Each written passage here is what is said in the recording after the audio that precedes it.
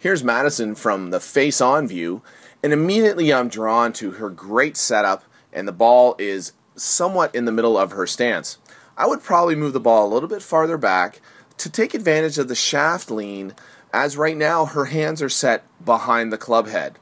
What this results in is Madison tends to shift her weight because of her wider stance in a chip, and because it's such a small stroke, she doesn't have the ability to have a consistent bottom of her arc. So we want to take advantage of Madison's great posture, like I said in the down the line video, and we would like to take a little adjustment here by moving the ball back, getting her hands a little bit forward of the club head, and allowing her to not shift her weight back and forward. Ask her to move more of her weight into a 60-40 onto her left foot and not let it shift from back to front. So that way Madison will make more consistent chips and she'll have a bottom of an arc at the same place every time.